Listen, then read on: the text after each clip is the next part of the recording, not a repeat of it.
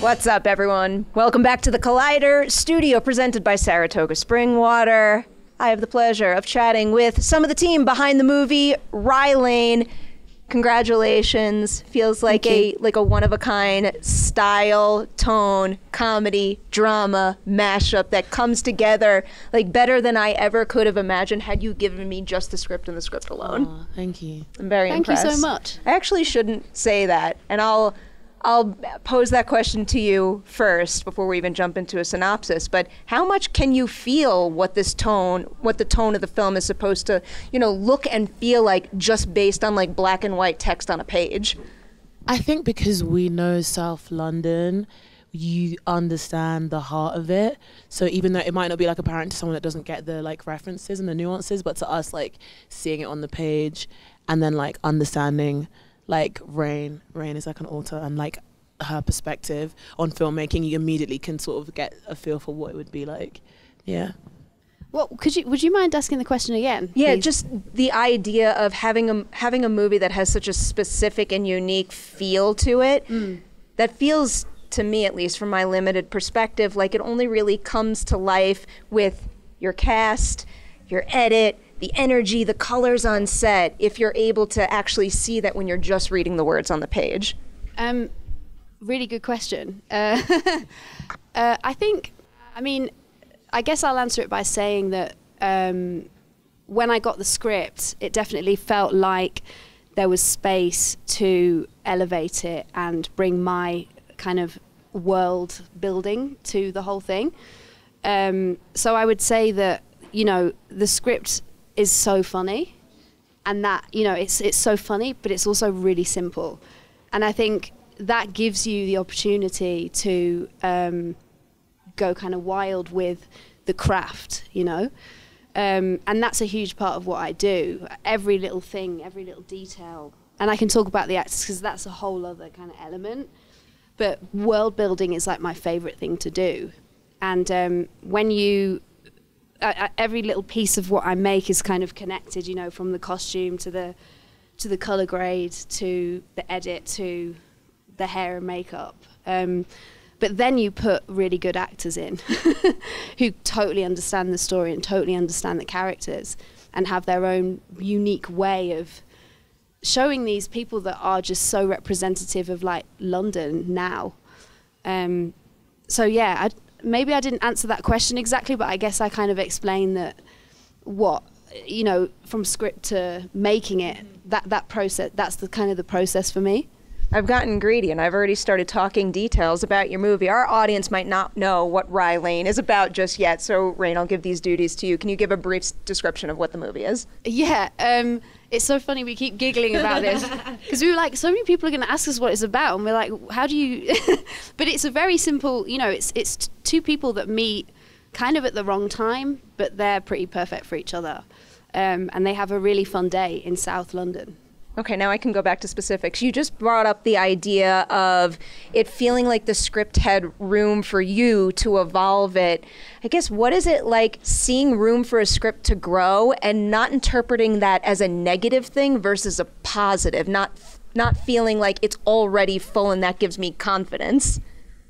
Well, I guess there's a huge... development, people don't really talk much about development, and it's so key. I mean, we developed the script for like a year and a half. I think it was a year and a half, something like that. And I guess I never look at anything as finished until I'm making it.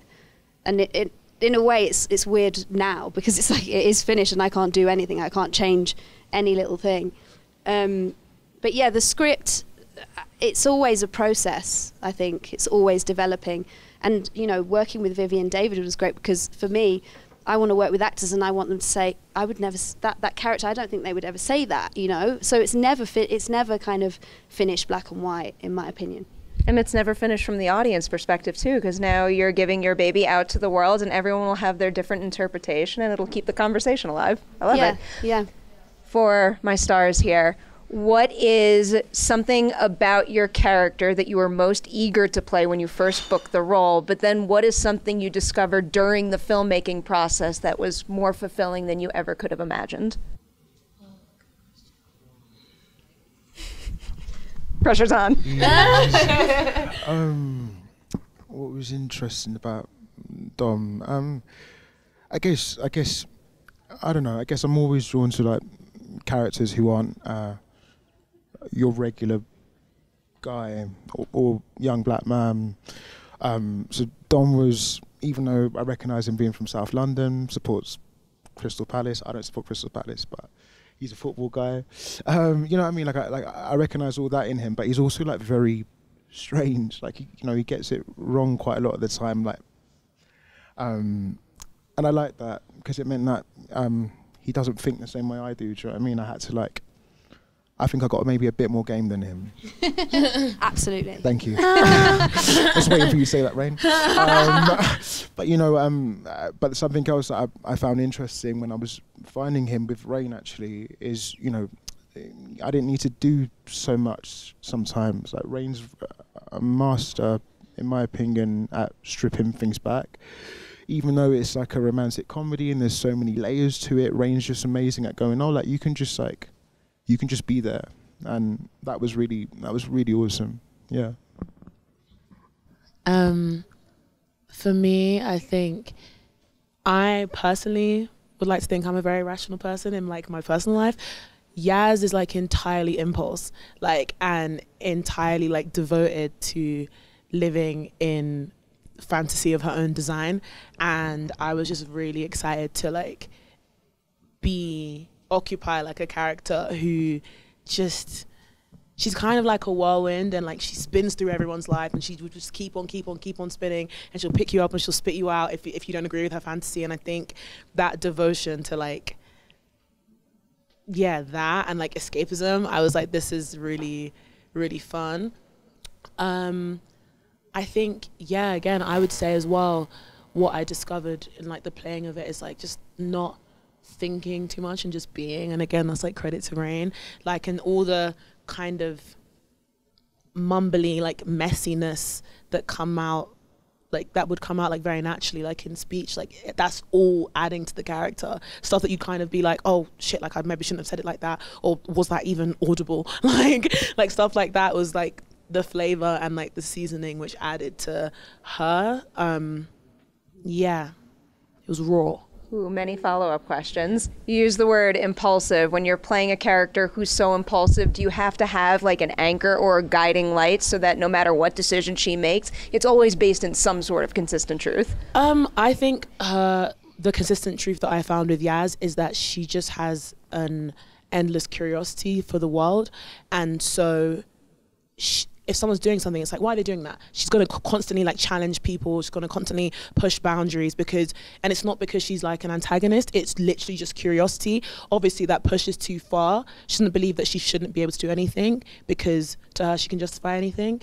But that was kind of like, but grounding it in like a curiosity as opposed to like something else was a way to stay kind of honest, to also like there's like a childishness about her which I think kids are quite curious as well, so that helped me ground it for sure. So we've gotten your perspectives on what came out of your characters along the way. Raine, I'm curious for you, especially because you brought up how much you developed the script. Is there anything that they brought out of their characters or this story on set that made even you go, I didn't realize this element of our material was as strong as it is? I think they brought everything to it. I think that's, it's almost like, in a way, if you cast really good actors, you don't really need to direct them that much. It's kind of lazy. No, but I mean, they brought everything to it. I couldn't have imagined it being, I can't, I think watching them, I mean, cutting these two was hilarious. But I think that the actors just, I like building worlds, and I love finding people that can just bring something that I would never bring to it. I think as a director, your job is essentially surrounding yourself with people that are better at things than you. That is the job. So when you get really amazing actors, it's a joy, and it's kind of like, oh, whoa, it's everything. So, yeah. Perhaps better at specific things than you, but if you're not the best possible leader you can be, then all of their work goes to waste because you have to bring it together. Yeah, but I am really good at bringing things together, but I could never act. I very much understand But that. That's why I sit here and admire. I was reading a little bit in the production notes about the significant amount of people on this production, both in front of and behind the lens, who are making their first feature. Why was that appealing to you rather than it feeling like a risk for someone to have a first on your feature film? I think when you think about, I definitely feel that my favorite creators, rather than directors, I think creators always have their own worlds, and that's done by working with people that are unique and haven't, that have kind of got a slightly different take on things. So I was never that bothered about working with anyone that, had got masses of experience, specifically in feature films. A lot of the crew came from commercials, music videos, shorts. They're people that I've worked with all the time. They know exactly what I like. They know what I don't like. They know when I'm being a bit weird, that it just means that I'm panicking and they need to reassure me, rather than, there's like a real shorthand there, which is amazing. And it was a joy to have that thing where it's all our first feature together. It was unique. Sounds silly, but one of my favorite things to learn about is a director's monitor dance. Like, what signals to you two that Raine feels like you've nailed a take and you can move on? Raine doesn't actually even have signals. Raine will just be like, great, loved it. It's great. It's like, great. Oh no, do I really say no, that? She's got the best Mancunian voice as well. So you just, once you hear that boom across the monitor, you're like, all right, let's move on. We're fine. Well, also, because we were shooting during COVID, and my eyebrows are quite worried. So they kept looking, I had this mask on, and they kept looking at me, and David would always go, are you okay? And then I'd have to go, it was really great. I struggle with trying to pull positives out of the pandemic, but sometimes I find that when you're used to working a certain way and those things are stripped away, you realize that there are other corners of your craft that are valuable that you never would have had access to had you had your usual way of working, an assortment of tools. So going through this process, is there anything new each of you discovered about your craft for that reason? Oh, massively, probably goes without saying, like, I'm so grateful to Raine for having me. I'm sure Viv will say the same in this film, because this is my first feature film. I still feel like incredibly inexperienced in everything, like life. So to be in this film, and obviously Fritz and I come to Sundance, number one is crazy, but number two, like, I was able, and it's every job that I get now, it feels that way. I was able to like learn so much about myself and how to navigate even just set, like I like to think that I'm good at like maybe tackling the mental of a character, but then you have to deal with like some boom like dangling in front of your face hair and all these kind of things. So Raine giving us the opportunity to do that, it was everything. So I can't even pinpoint one thing. It was like everything. Yeah, I think for me, I just believe creatively across the board, limitations are really important. I think they birth like the most interesting work, like if you have to find a workaround for something. And yeah, so COVID was like the maddest limitation. I think the isolation and the subsequent insanity that was like in my mind from being isolated for so long really helped me to create the fantasy world that Yas wants to occupy, because I think we spent the previous 2 years before I did the job, I was just imagining being outside, imagining having fun, like imagining seeing my friends, and then like stepping into a character whose whole thing is like, this is what I want to believe my life to be, so I'm gonna believe that my life is that. It kind of helped inform Yas in like a really like backdoor type of way that I didn't expect. Yeah. That makes so much sense. How about for you, Raine? A new tool in your directing toolkit, maybe, that now you can take on to future films. Yeah, so sorry, the question was about sort of the restriction of COVID and how that makes you, what that teaches you about. And discover new corners of your craft that you wouldn't have been able to with all the typical resources. Yeah, I mean, a big thing for me is I love crew, and I always value everybody on set, and I think I actually kind of want to like big up the COVID like specific people. You know, every morning putting like cotton buds up people's noses, it's like, and being really nice and really respectful and kind about all of that, and having to go up to people constantly, you know, on set and saying, sorry, would you mind like stepping further, you know, like that job, I just respected it so much, and it weirdly, that specific role I've got a lot of respect for, but it also made me just love crew even more. Because it's not easy, and it's intense, you know, it's a lot, it's long days, and it's just hard. But yeah, so I guess it almost like just re-emphasized how much I love working with the crew.